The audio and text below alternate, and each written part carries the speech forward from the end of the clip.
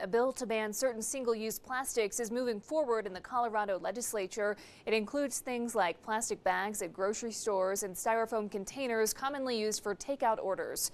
KRDO News Channel 13's Colby Crosley has more on what it could mean if it becomes law. If this bill goes through, stores would only be able to use recycled paper carryout bags. If you want to use a plastic bag, that's a 10-cent fee, or you can get used to bringing your own. The money from those bag fees would go to recycling programs. Stores using plastic bags and styrofoam containers would be able to use up their inventory before making the switch. Democratic Representative Alex Valdez is one of the sponsors of the bill. He says plastic pollution is a crisis in our state and country, and this bill is a step towards helping the environment. He also raised concern about plastic pollution leading to microplastics that end up in our food.